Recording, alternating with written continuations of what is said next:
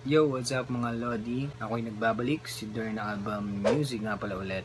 No? Today, tuturo ko naman sa inyo yung kanta ni Katie Sky, Monsters. Alright? So yan, tuturo ko sa inyo to mga Lodi. Tuturo ko siya ng step by step sa mga chords, kung saan nyo ilalagay mga daliri nyo sa gitara, at kung paano natin siya tutugtugin sa strumming. Alright? So madali lang to, meron lang tong 4 na chords sa buong kanta na yon mga Lods. So hindi na natin patatagalin to, pero bago yan, baka naman may time ka Lodi, bisitahin mo yung Facebook page natin, Dern Album Music. Ayan. Bisitahin mo dyan, nagpo-post din ako ng mga video tutorial at yung mga bagong upload natin dito sa YouTube, pinopost din natin dyan para updated ka. Yun, simulan na natin to mga Lodi. Doon na tayo sa chords. Okay? So lalapit ko na yung aking gitara. Ayan mga Lodi, malapit yung gitara natin. Nakikita nyo wala tayong capo or capo at standard tuning po tayo. Alright? Ayun. So simulan na natin sa chords. No? Ang unang chord dito is A minor. Yung A minor po, yung index mo nasa second string sa first fret. Yung middle finger mo, fourth string sa second fret. Third string naman ng ring finger. Ayan. Strumming simula fifth string pababa. Yun po ang A minor. Okay? Next chord tayo. Next chord is F. Turo ko muna yung bar chord, no? Kung bago ka palang nag-aaral ng gitara, maganda aralin mo na yung bar chord. So, 6, 5, 4, 3, 2, 1 sa first fret. Pinky mo ring finger mo nasa 4th and 5th string. At yung middle finger mo naman, nandito siya sa 3rd string, sa 2nd fret.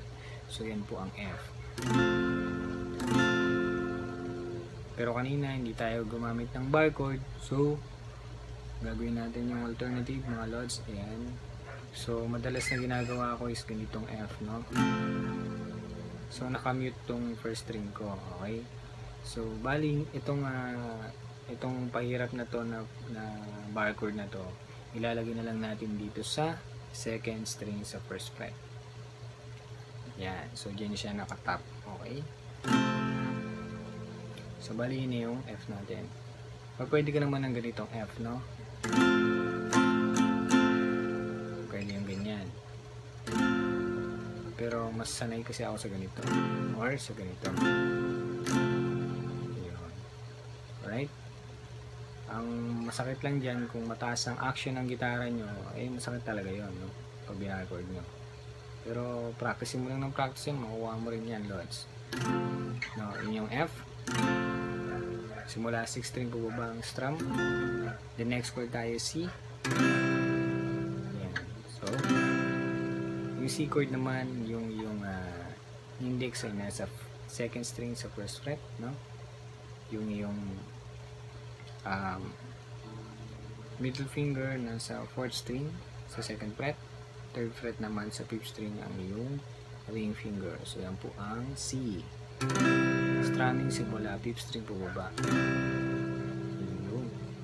Then, last chord is G.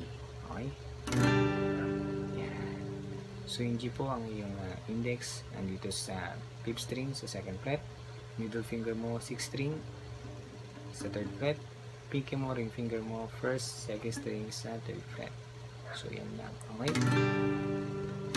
Yan po ang G. Strumming simula 6th string po ba? Yan.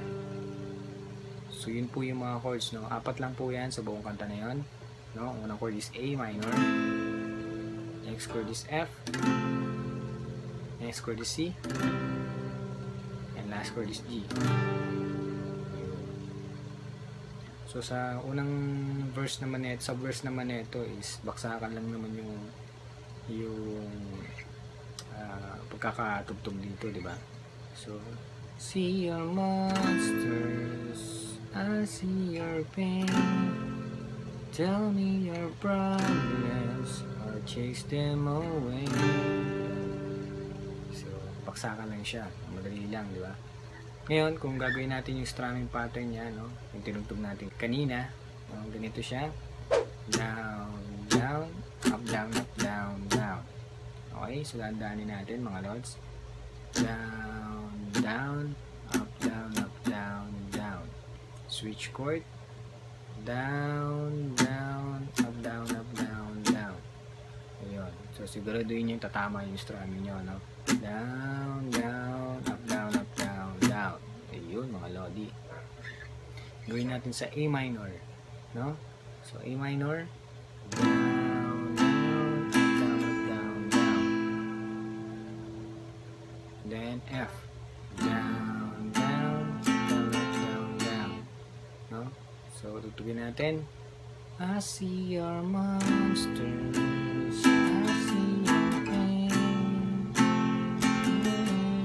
Down, down, up, down, up, down, down. In, down, up, down, up, down, down. No? Yan. So ganun lang siya mga lods. No?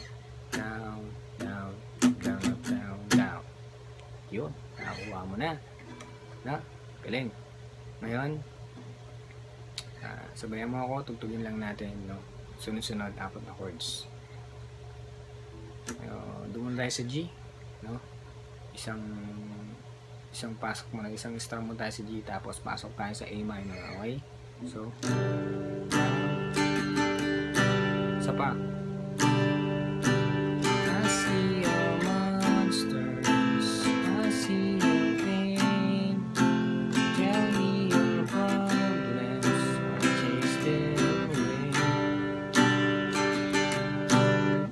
Yun. So, yun na yun, mga lods. Right?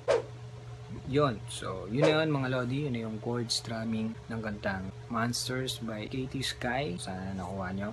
Madali lang siya. Maraming salamat mga lodi. Nandito na lang ulit sa During Album Music. Kita na tayo sa sunod na video tutorial. Maraming salamat po. One up. Peace. God is great. Bye-bye.